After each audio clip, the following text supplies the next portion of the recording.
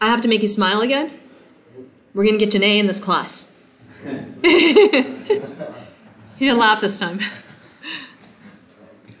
Telephone call. Arrived at a switchboard. I tried to pick something that was using a word problem that was using uniform distribution.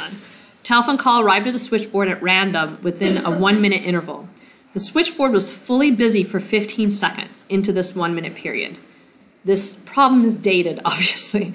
What is the probability that the call arrived when the switchboard was not fully busy?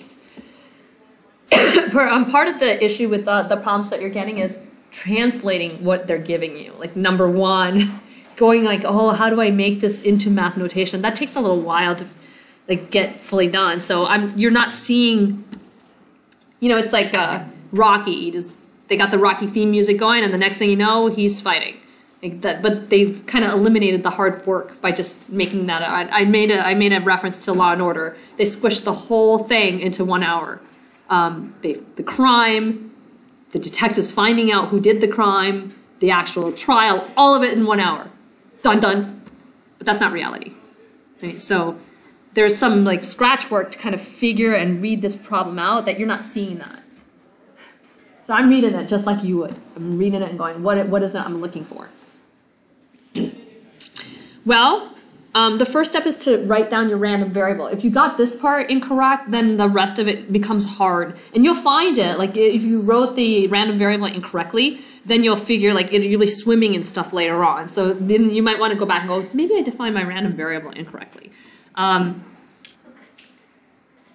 So why, I thought of it as the call coming at a particular time in the 1-minute interval. I'm already thinking y is equal to little y, so I shouldn't actually write it in there like that, but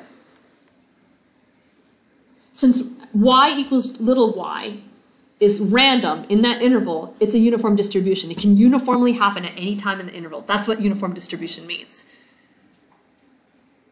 Make it clear? Yeah. Can you explain that? All right, so you guys are familiar with normal distributions, right? So things kind of aggregate down. If you look at, for example, how much is the average weight that people can deadlift, there's a mean, and then there's like this tapering off at the edges. Like there's less people that can do more than that, and there's less people that can do less than that.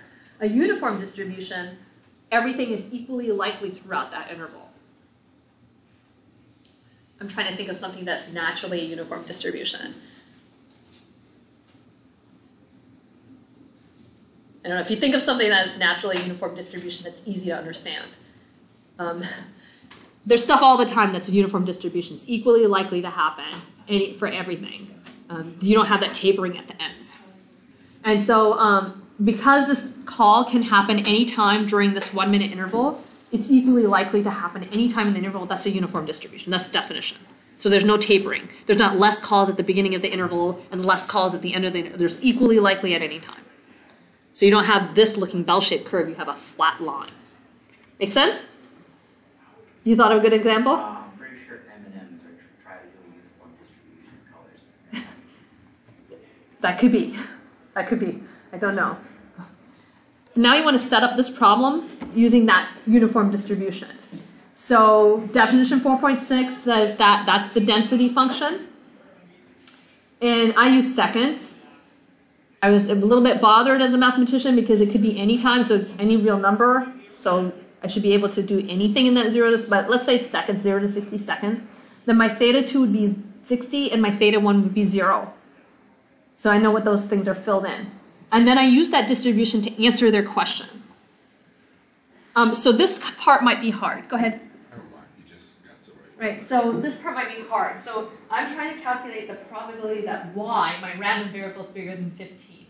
How did I know how to set up my random variable? Because I'm already thinking down here. I'm like a little bit looking at the pins at the end, going, okay, how would I get that the right random variable? Well, they want to know when is it going to be above that 15-second interval. What should be above that 15-second interval? The probability that that call will come in over that 15-second interval. That tells me what y has to be. So why would we not just make theta 1 15 from the jump? Huh? Why would we not make theta 1 15 from the jump? Because you still have a uniform probability that it would end up, you still have to account for the fact that it could end up before that 15 seconds. So you're just calculating after.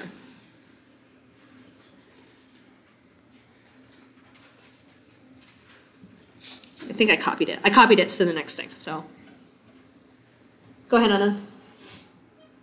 How do we know that it was busy for the first? They told us in the problem. They told us that the first 15 minutes fully busy, and after that it wasn't. So what's the probability that it's not 15 full? I mean, since it's uniform, to make that assumption that regardless of wherever the 15 seconds happen, we can just put it at the beginning, just because it's going to be the same regardless, just to make it solve it easier.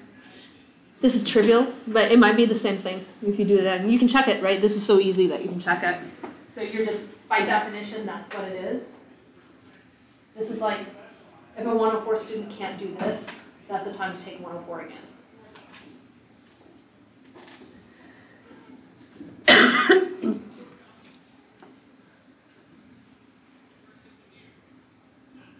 So you got the 1/60 from the definition 4.6? Yes. Okay.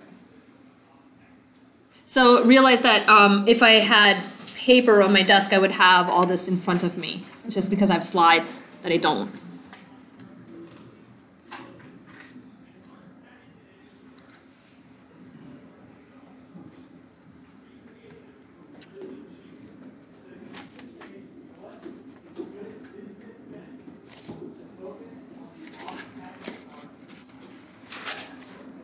My neighbor's teaching 104, and she says she finished class with half an hour left to go. Like, that never happens in 476.